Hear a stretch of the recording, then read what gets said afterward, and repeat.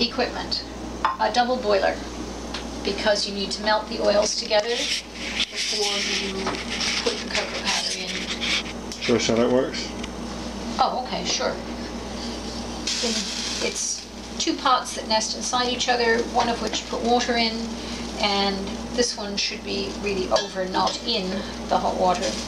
And it means that the chocolate doesn't get too hot. If chocolate gets too hot, if you ever, I don't know if you've ever had this experience, but if you just put some chocolate in a cup and you put it on the stove to try to melt it, it will almost certainly burn and taste like burnt coffee beans, really, which is not my favorite flavor.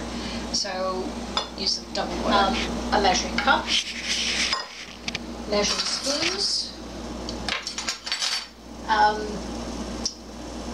scale, and I'll come to that in a minute.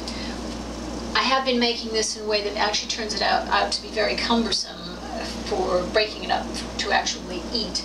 And so I've just invested in some forms. This will be the very first time I'm using these.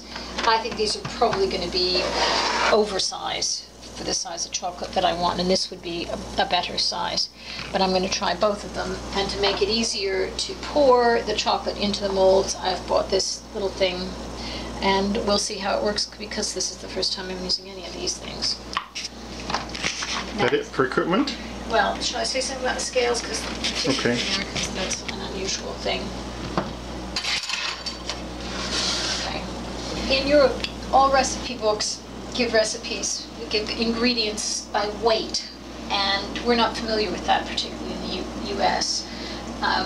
But this is a scale we bought in this country, and it's got the ability to, so this is what I'm going to measure my ingredients into. I can put it on the scale and then hit tare, which zeroes it. And then I can add my ingredients, and I know exactly what the ingredients weigh.